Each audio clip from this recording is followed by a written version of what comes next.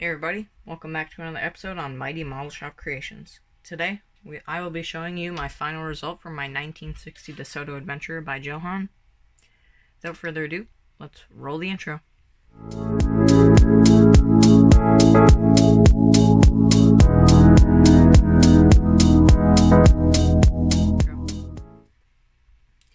Okay, so before we get started, I just want to show you this cool display case that I got off of Amazon. Or sorry, not display case, display turntable. It comes with five different colors of display, plus a mirror option, which we will be using in this video. I'm not sure the price, but I'll put it in the description. But yeah, it has a couple different speeds, and you can adjust the angle. You can go back and forth, or just rotate around forever. Alright, so let's get to the main part. My DeSoto. Are you guys ready? Here it is. Ba-bam! The 1960 DeSoto Adventurer by Johan. I personally love how this thing turned out, and I hope you guys love it too. And I think this will make a beautiful shelf display for anywhere in this house. So what I did, actually, I got really lucky with this kit, because this kit was originally a glue bomb that we bought off eBay. It was completely built up, unpainted, not like properly assembled, or it was built a long time ago, it looked like.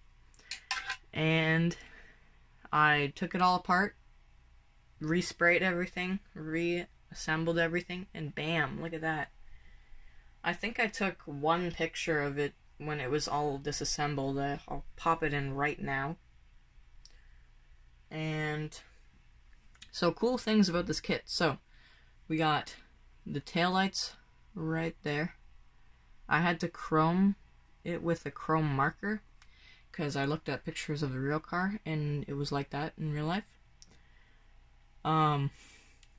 Over here, if we turn around to this, we got the little turn signals. I blackwashed the grille as well, and the logo on the Adventurer, the Adventurer logo. I did that with chrome pen, which I'm super happy with how that came out. And I got super lucky because I'm pretty sure the kit came with an extra tree, and on that tree was this thing right there.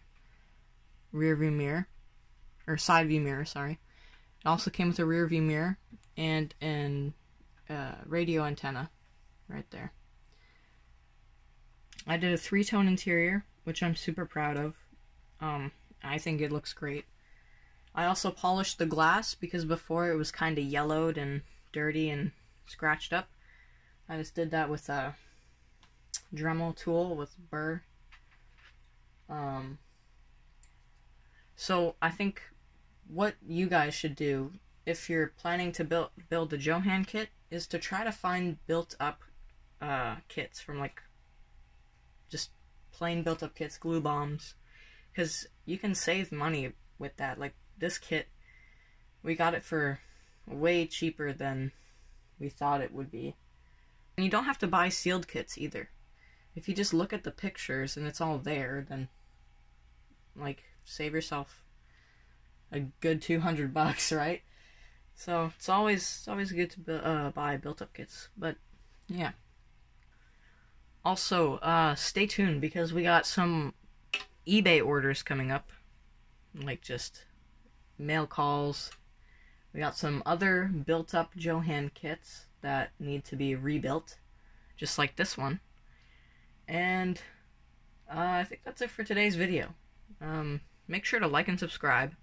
Turn on the post notifications so you don't miss an upload from me. And comment down below if you want to see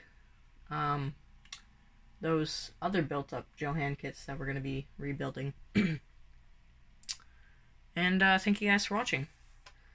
See you guys in the next one. Goodbye.